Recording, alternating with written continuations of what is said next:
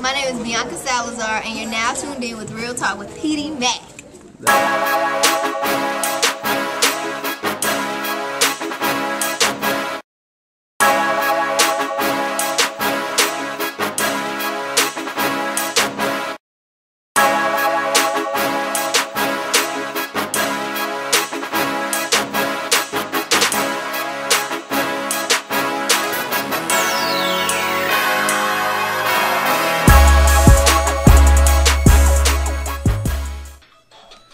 I'm back! What's up, fans? It's your boy Petey Mac. I'm back after my age. I'm sorry about that, y'all. School has been very hectic. I was sick for about a week or two. You know, terribly sorry. As you can see, there has been some changes. I'm in the comfort of my living room now. And my hair, you know, I got a mohawk. Let y'all get up there and see that. You know, it's back in the building like I told you guys that it would be, you know. And man, you know, it's been a lot of things going on in the world since I last talked to y'all, you know what I'm saying. Shamu went on a killing spree, you know.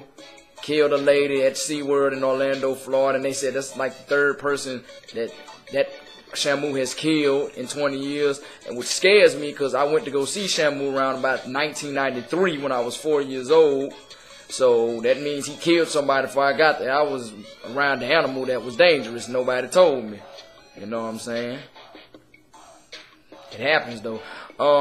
You know, crazy things are going on in the sporting world as usual. Tiger Woods had an interview and apologized again. Tiger, I don't know why you keep apologizing. You do something that millions of men do every day. And no, it's not going to help you get your endorsements back. You're not fooling anybody. We know why you keep apologizing. It's not going to happen. Kind of like what Dave Chappelle said, tough break. There's always FUBU. You know, Ben Roethlisberger got accused of sexually harassing a girl, you know. San Antonio Holmes, he threw a glass or something at a woman, hit her in the eye, said almost messed her up, said he'll take care of it personally, which means he's going to pay the woman. We already know. You know, I don't know what's going on with the Steelers, but I guess that's what happens. That's how you roll. That's how they roll up there in Steel Town. You know. And in the NCAA tournament news, I'm very mad at the Georgetown Hoyas. I just want to let you guys know that to get put out the first round by Ohio, very unacceptable, Georgetown. John Thompson III, what is going on in D.C.? You know, big ups to Greg Monroe and Chris Wright and Austin Freeman and everybody else on the Hoyas roster. You guys did your thing, but I'm going to need you guys to do better next year. But I'm also happy about the NCAA tournament because the Duke Blue Devils are in the Final Four for the first time since 2004, baby. Yes, sir, I am a Cameron crazy, and you better know it, you know. Which brings me to the topic for today's episode. I'm speaking sports. Yes, I am. Sorry, ladies. I got to do it. I want to talk about, after viewing this tournament this year, I would like to talk about how NCAA basketball is way better than NBA basketball. I mean, it was once upon a time in NBA basketball, you can watch the games and see jaw-dropping moves, you know, shots that'll make you take a double take, like what just happened, you know. But those days are long gone, you know. Nowadays, I mean, it's just like they look like they're out there warming up nowadays. I mean, the last memorable scene of the NBA that I remember was 2004 Western Conference Finals when Derek Fisher threw up that shot with 0.4 of a second left that helped keep the Lakers in the championship run. You know, they ended up beating the Spurs and ended up advancing to the championship, only to lose to Detroit Pistons. But that's the only memorable moment in NBA history in the 2000s to me. Now, you got your own opinion, but to me that was the only memorable one.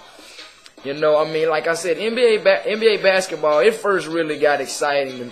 It took off in the 1980s, you know, when Magic Johnson and Larry Bird hit the league. You know, a lot of people credit them with saving the NBA. You know, some others would say Michael Jordan saved the NBA.